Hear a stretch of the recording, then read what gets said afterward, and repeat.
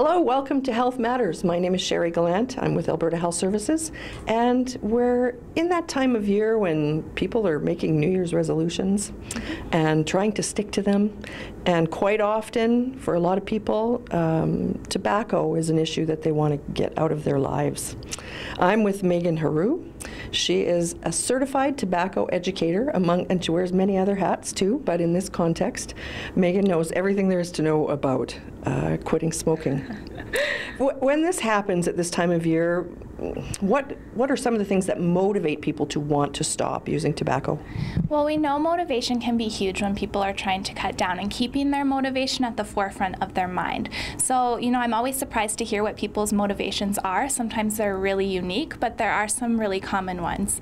We hear a lot about financials, and especially after Christmas, finances can be tight, and smoking's not getting any cheaper, cigarettes are not getting any cheaper, and so finances can be a huge motivator for people. In our Quit Kits, we have these little wheels that can show people how much money they spend on cigarettes in 1 year, 1 month, 5 years, and 10 years. So they can scroll to kind of how many cigarettes they smoke a day, and it shows them how much money they're spending over time. Give us an idea. If someone smokes a pack a day, what does that cost in a month or a year? Well, let's say someone's smoking about 25 cigarettes.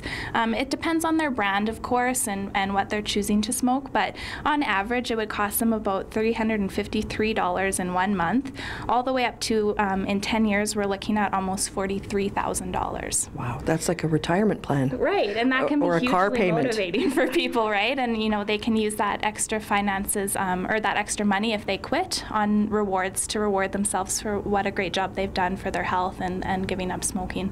So finances can be huge. The other thing that we see a lot of is the health benefits of quitting.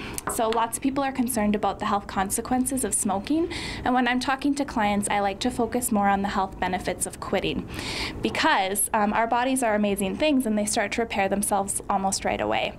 So if you look at this chart here, even in as little as 20 minutes, your blood pressure goes back to what it was before the cigarette. Your pulse rate goes back to normal. Within a few hours, 8 hours, your oxygen level in your blood goes up. 72 hours, your lung capacity is starting to increase, all the way up to 10 years here, where your risk of dying from lung cancer is cut in half. Your cells are, healthy cells are replacing precancerous ones, and things like these can be really motivating to keep in mind when you're quitting. So just imagining that your body is repairing itself and getting healthier by the day, by the hour, by the month. So we have many groups coming up here in the South Zone, namely in Lethbridge, we have one starting on February 1st. In Medicine Hat, we have one starting on January 17th. And then we've heard that there hopefully will be one starting in Crow's Nest Pass and in Fort Macleod. So we encourage people to register early, because those are already filling up for Lethbridge and Medicine Hat. And they can register by visiting www.albertaquits.ca. Thank you for watching. This has been Health Matters. I'm Sherry Gallant with Megan Heroux.